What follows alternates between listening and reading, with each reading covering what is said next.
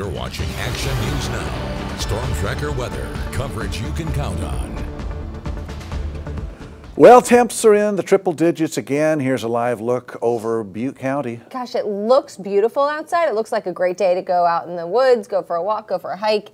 But I would not advise that to anybody, at least not in the lower elevations right now, right, Howie? What about one of those ice tubs about now, Haley?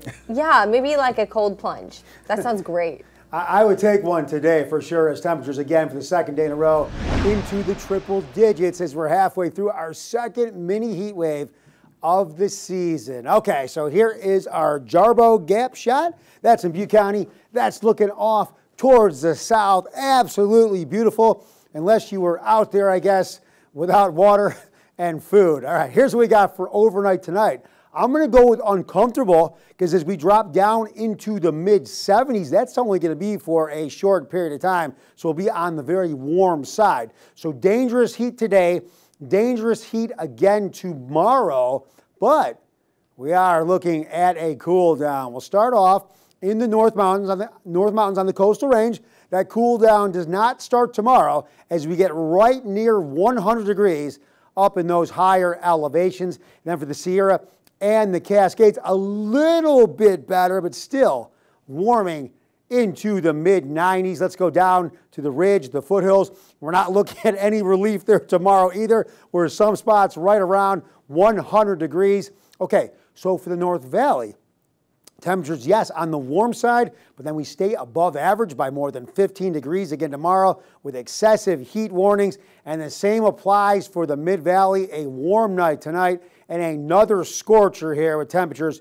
with triple-digit temperatures for the third day in a row. All right, so why is all this happening? Because high pressure has been unleashed once again, keeping us warm, shutting off that sea breeze out of the delta. But what's going to happen is that high pressure is weakening and going to move off. It's going to allow for that delta breeze, that cooler, moist Pacific Ocean air to start flowing into the area again and dropping down that 100-degree plus temperatures that we've been seeing. So we'll slowly start to drop down into the mid to upper 90s, eventually the low 90s, and maybe by next week into the upper 80s, pretty much where we're supposed to be, about 89, 90, or 91. So yes, looking at a nice little cool down. So our third heat wave for that matter is going to have to wait for a little while as we're not seeing it in our very near future. Here's what we got for Wednesday. Another scorcher at 104, but then you saw the sea breeze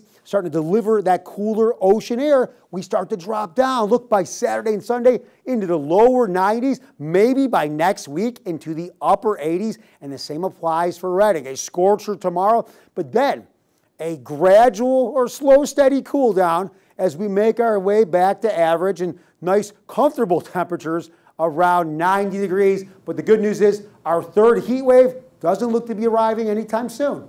That sounds great. I'm fine with the 90s. Thanks, Howie. I'll take it.